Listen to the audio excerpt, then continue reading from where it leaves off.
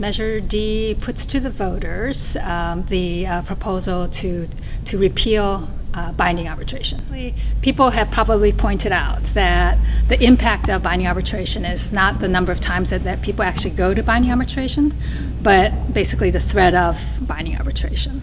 And what persuaded me to support Measure D was my 8 years on the City Council as a City Council member and mayor. And if you look at the data, so that's basically what I go immediately to, is not what it sounds like in theory, but what it does in fact. And if you look the SEA, which is the Service Efforts and Accomplishments Report, and this is from recent years, the January 2011 one, and it shows that over the past 5 years, general fund went up 10%, fire went up 31%, which basically crowds out other services. So community services is up, 0% over 5 years.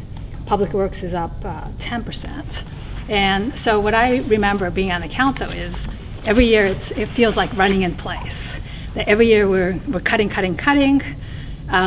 although actually the budget is staying about the same or more or less. So I remember, people came and complained to us about less library services. We had to cut hours. We had to, we couldn't do as much pavement repair on the streets and sidewalks, and all these trade-offs that we were making.